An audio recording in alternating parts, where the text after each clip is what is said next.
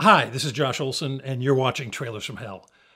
There were millions of movies about World War II made during World War II, but America made precious few films about Vietnam while that war was actually happening. It was like the third rail for Hollywood. There were a few small independent films. There's The Losers with William Smith about a bunch of Hell's Angels who go to Vietnam to rescue their buddy. And then there's an amazing film called Welcome Home Soldier Boys starring Joe Don Baker that if they had a trailer, I'd have done a commentary for it ages ago. Absolutely incredible film, worth seeking out. But there was this whole long period where studios didn't go near it. And then in the late 70s, that started to change. And we got movies like Coming Home and The Deer Hunter and, of course, the great Apocalypse Now. This one is one of those films. It gets a little bit lost in the shuffle, which is a shame because it's a really, really great movie. This is Who'll Stop the Rain. A week ago, they were strangers. An hour ago, they were lovers.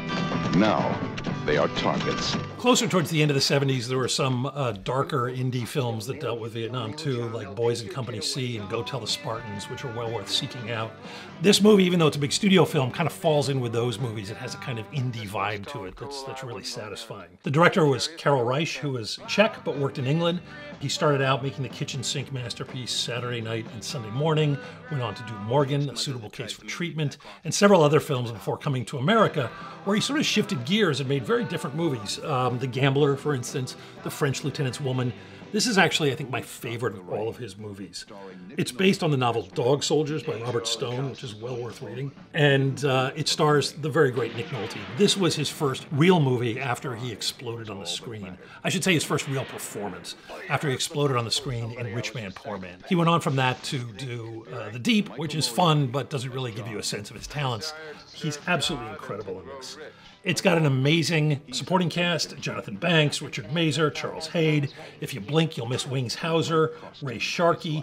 Incredible dialogue, and the supporting performances are phenomenal too. Michael Moriarty, who's always great, and Tuesday Weld, who's just, I feel like every year that went by, she got more and more interesting as an actress. It tells the story of a Vietnam vet, played by Nolte, who smuggles 2 kilos of heroin into the United States at the behest of his friend, Michael Moriarty, who's a journalist. And then everything, as it does in every drama in the 70s, goes terribly, terribly wrong.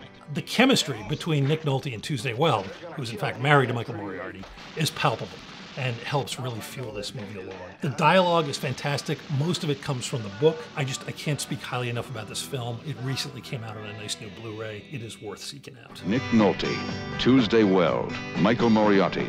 I got it! I got it all! Who'll Stop the Rain?